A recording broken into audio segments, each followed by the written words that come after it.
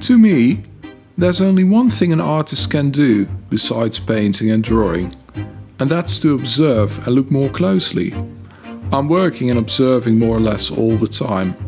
I see continuous work as the way to reach a fuller understanding of my profession, but above all, it's the key to success.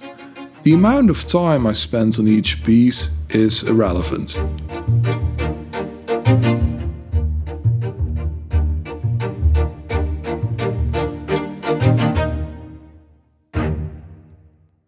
My drawings and paintings originate from travel. I need to travel to find new ideas. When I travel, I can actually look at places, observe, take in as many ideas as possible to distill the images I use for my drawings. I prefer to travel by train, but I also like to travel by boat or by bicycle. But train travel is ideal because I think that from the train, everything looks brilliant, even places I've seen 100 times before.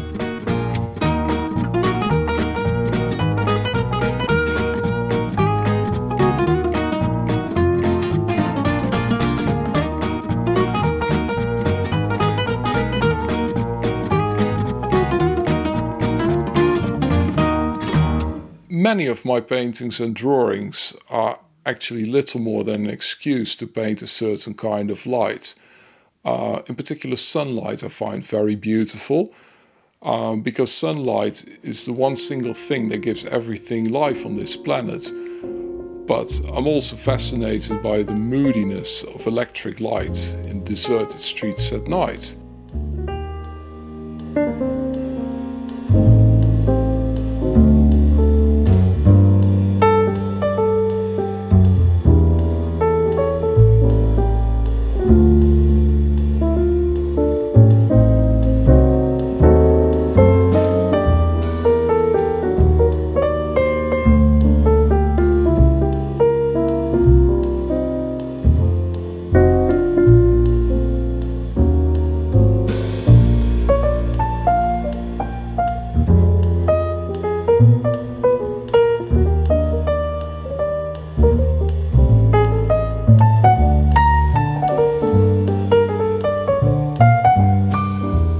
Although I get most of the inspiration for my art from travel,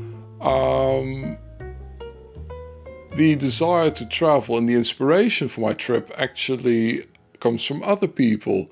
In 2009 I cycled across Europe, and this was directly inspired by Patrick Leigh Fermor's walk across Europe in 1933-34. I didn't have a year and a half to walk across Europe, so I decided to go by bicycle.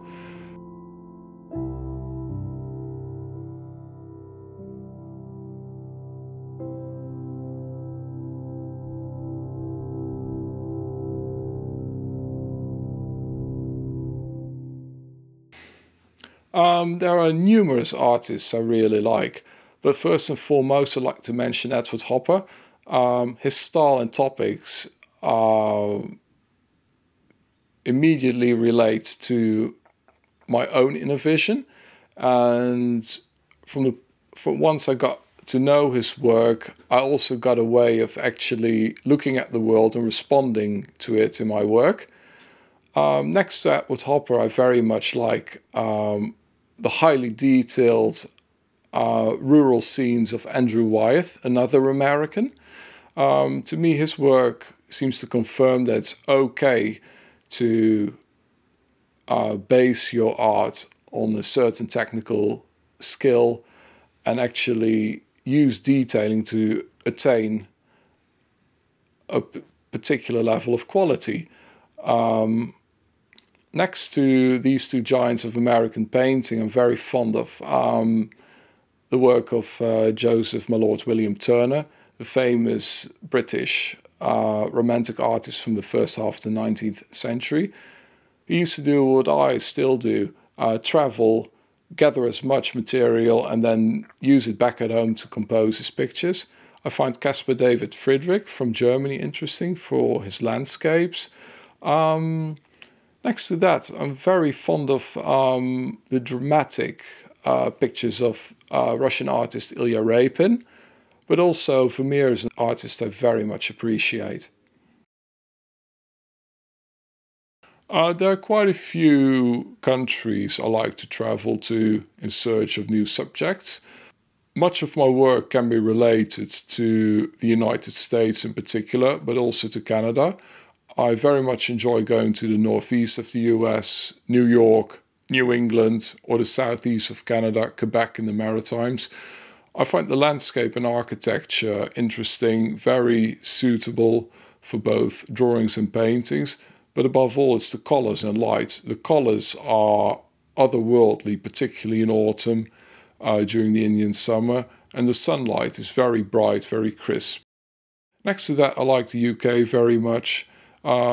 It's moodier, it's grayer, it's darker, but it has character and personality, something I like to get into my work as well, particularly the character of those 19th century industrial cities.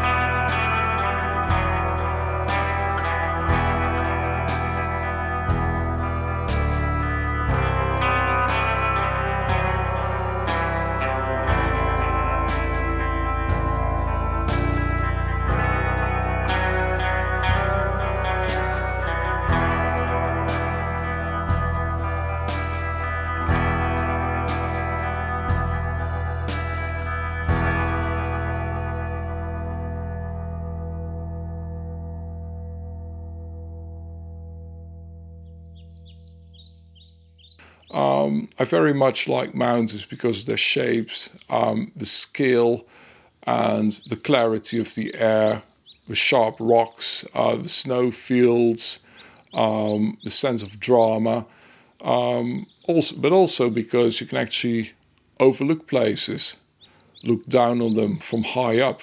That offers the kind of clarity I also seek in my drawings, being able to overlook places, to look down and explain everything.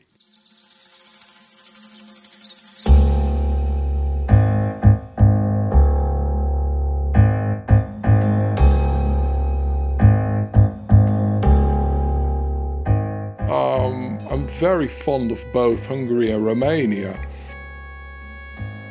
There's a certain amount of interaction between the places I visit. They all stimulate me to create new pieces of art, but they also lead to associations, which eventually leads to ideas for drawings or paintings.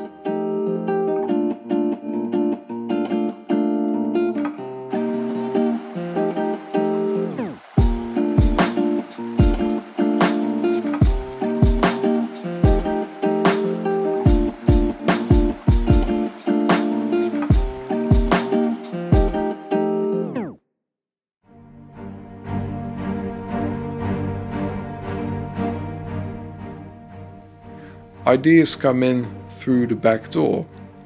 It's just a flash, an image that excites me.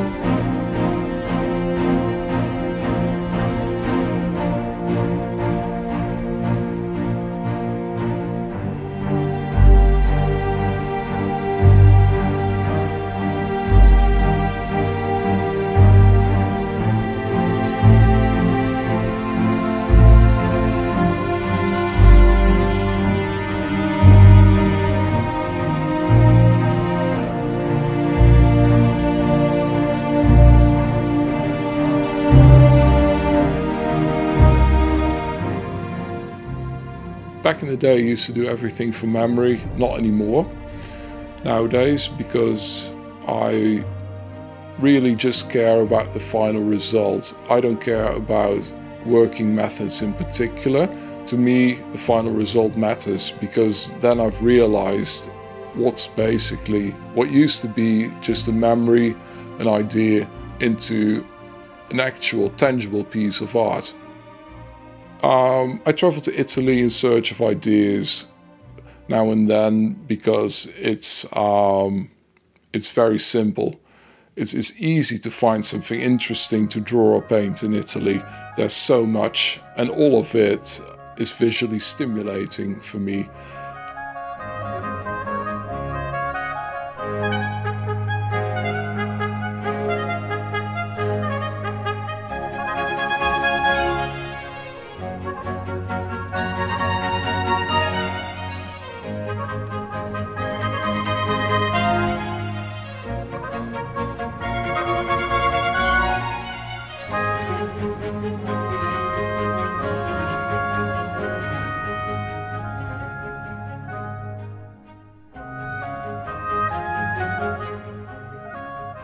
Based on the ideas found when I travel, I usually get to a point where a certain idea has taken shape to such a degree that I'm able to actually turn it into a fully realized piece of art.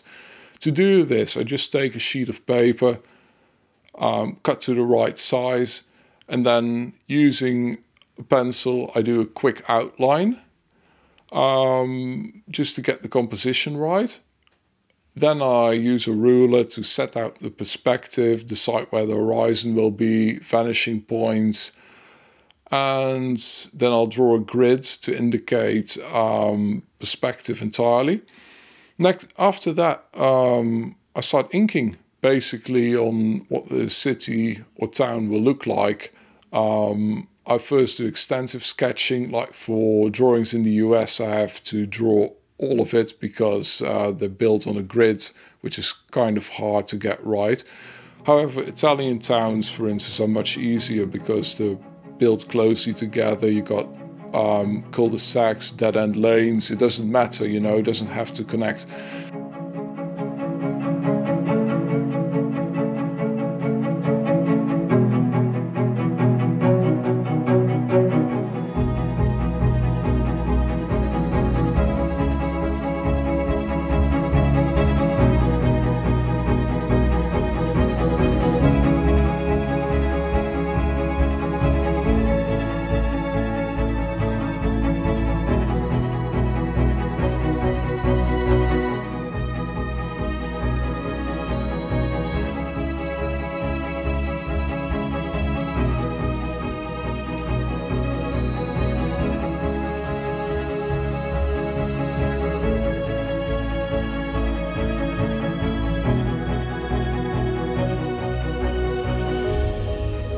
Already at an early age, I was quite aware of architecture and its multitude of different styles.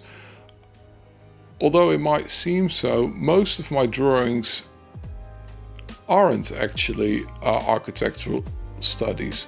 Much more, I use architecture as a means to convey a certain mood, or perhaps to reproduce memories.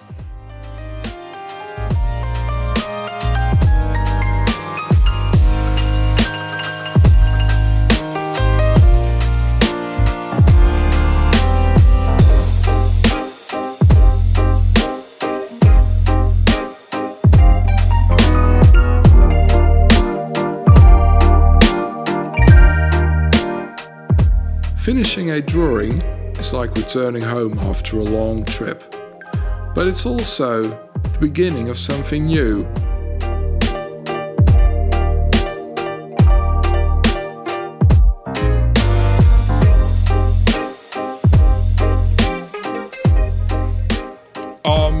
To describe my own life, I think it'd be appropriate to quote what Charles Birchfield, an American painter, once said about Edward Hopper.